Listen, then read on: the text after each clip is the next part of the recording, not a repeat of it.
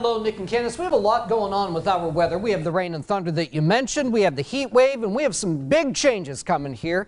So let's walk you through what to expect. Notice the shower and thunderstorm action is widely scattered, and I think that's going to be the case for the next several hours. They're kind of peppered from Luzerne County into Monroe County as well. They're going to continue to drop towards the south and east, so Carbon County could end up getting clipped with some of this thunderstorm action as well. We keep it warm and muggy tonight, so that's not going to change.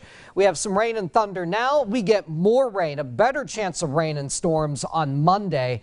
Monday does get slightly less hot and less humid. It's kind of our transition day because the big relief will get here on Tuesday. So we just need to be a little patient. Right now it's 91 in Williamsport, 93 Selinsgrove, but the rain came in and dropped the temperature of Wilkes-Barre and Scranton down into the mid-70s. And we are expecting temperatures tonight to only bottom out around 70, and it stays muggy. Track the rain and storms with us. You'll want to use interactive radar, and it's here on the Eyewitness weather app.